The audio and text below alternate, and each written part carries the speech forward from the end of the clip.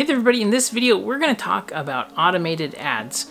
Should you be using them, and especially when it came to Facebook announcing that they're going to be using automated ads as like a set it and forget it type of ad placement for small businesses. I think that you absolutely need to watch this. It is a poor decision. I'm going to tell you why it's such a poor decision and what you should do as an alternative to automated ads for your business. Hey there everybody, my name is Brandon Brashears and I make daily digital marketing videos here. So if you're looking to grow your brand or your business with digital marketing, be sure to subscribe. If you have any questions, comments, or need help with anything, please just comment below, let me know, and I'm happy to respond. Also, if you liked the video, be sure to hit that thumbs up button. And let's talk about automated ads. So Facebook just announced that they're going to be doing automated ads. Now, Facebook's conversion pixels and their targeting options have been amazing. And so it might sound very, very attractive, like, oh, this sounds like a great plan. I think this is gonna work out amazing. Wouldn't it be wonderful just to tell Facebook, hey, bring me sales.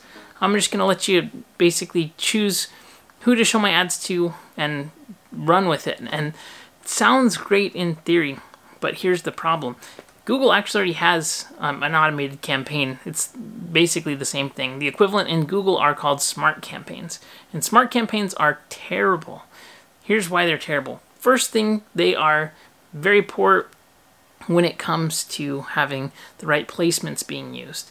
So as a result, you're going to get tons of search partner networks and tons of kind of the remnant ad space that nobody's buying. It's going to just start serving you up in these different spots that are not helpful. Now I see that happening. I bet that's going to happen specifically in Facebook. So there's instant experiences and there's the related apps and all kinds of other weird placements. But if you look at those ad formats, they look really bad.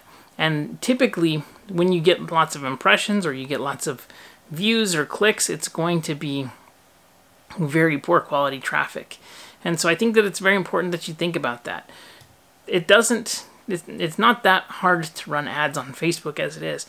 I think that if you are thinking about running ads or boosting posts or getting your content out there in front of people, I think that you're going to be far better served if you learn how to do the basics of Facebook's Ads Manager and you just choose targeting. It's really not that difficult. And the other thing that I think is going to be a difficult thing for Facebook with this is that they're just going to be selling tons of ads. They like more ads to be shown and they like their ad spaces to be filled. So they want to show more ads. They're not necessarily looking for the ultimate quality for you. Every time you create an ad campaign inside of Facebook, they say, hey, try adding more options. Try adding this to get your campaign to work better. And if you follow those recommendations, you're typically going to see poor results. If you try these things out, you can test them and you can try them out. But Facebook is trying to sell ads to people, and it's cool that they're trying to make the barrier to entry easier for this and make it less intimidating.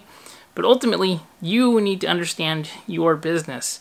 So I think you can test it, but my experience is going to be, and I'm sure my experience is going to be, that people will try this and say, you know what, Facebook ads don't work. I've tried these things.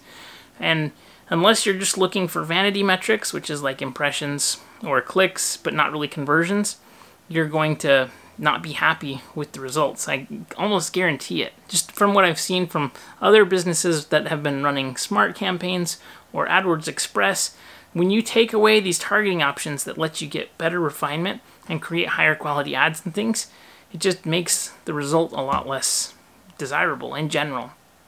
So I think that if you're thinking about doing Facebook ads, they're really not that hard. It's not difficult to get into Facebook, to set up a Facebook Ads Manager, to figure out who your campaign is or who you should be targeting in your campaign, what you should be offering these people. It's not hard to get started as an alternative. It's hard to master these things, and having a professional who does this all the time, who understands sales and persuasion and not just the tactics, but also the principles behind marketing, what makes good marketing, what makes people take action, who should we be targeting, all of these things. If you can figure out how to put your offer in front of the right group of people, then you're going to be successful.